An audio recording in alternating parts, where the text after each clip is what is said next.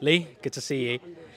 You're back again, but it's your BKB debut this time. We saw you at the BYB show, but BKB now, how are you feeling about it? Yeah, I'm ready to go. Fight's a fight. It's a bigger ring, and yeah, listen, I'm ready. Yeah. How does that suit you compared to the BYB ring, the Trigon?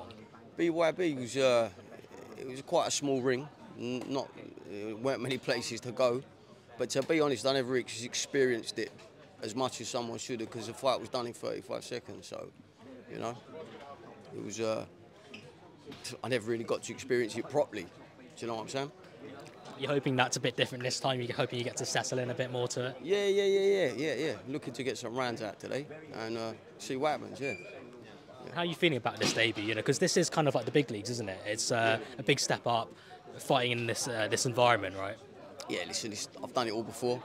I've done professional cage fighting. I've had 7 of them. I've had 40 odd fights, boxing.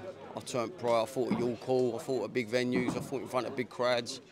It's all the same thing, just no gloves on. But I've had 2 bare knuckle fights now.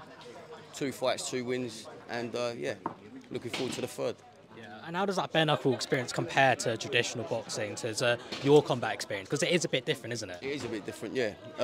Obviously, you got the gloves to defend with a little bit more. So, with my experience doing this, just a lot of movement, and yeah, just being fast and powerful.